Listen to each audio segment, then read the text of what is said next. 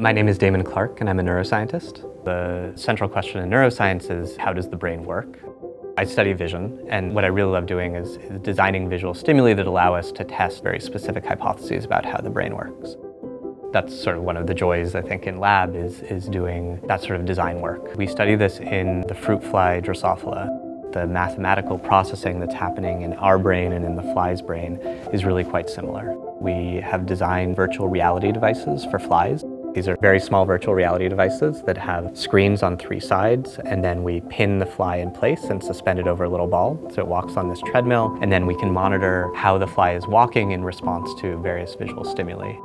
What's cool about Drosophila is that we can actually use genetics to manipulate their brain. We can turn different parts of the brain on or off to see how those affect the fly's behavior.